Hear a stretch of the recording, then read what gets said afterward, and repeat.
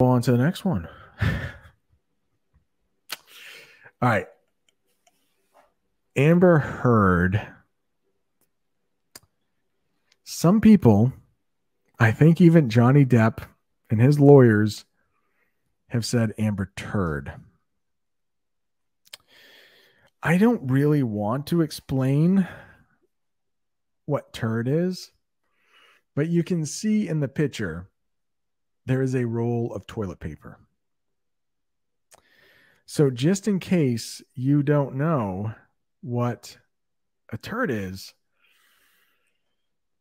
you'll find it in the bathroom, hopefully only in the bathroom, at least by humans.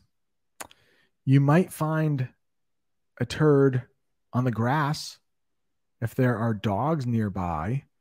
It's really gross, really stinky. And after you eat food like durian, you will probably make a turd at some point. So hopefully with that explanation, everyone will now know what a turd is in English. Yeah. Hang on, English teacher. Is this why it's called crocodile tears? I have no idea. When crocodiles open their mouths too much while reserving their prey, liquid comes out of their eyes. However, this secreted fluid, it means liquid coming out of a small hole. We're also talking about turd. This is gross. Okay. The secreted fluid has nothing to do with tears. Interesting. You know what? When I yawn really, really wide, my mouth opens wide. Sometimes I have tears, or I'm laughing so much. Sometimes tears come out of my eyes. Thank you, English teacher. I had no idea. Starting from this situation, crocodile tears are considered for people who seem upset, even though they are not upset about something. Well said. Well said. English teacher, can you write a definition for turd, please? And then I can just put it on the screen.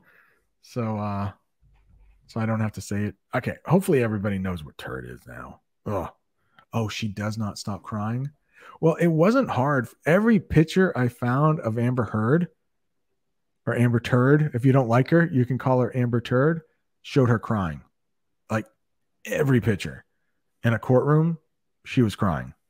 So, okay, phew. Okay.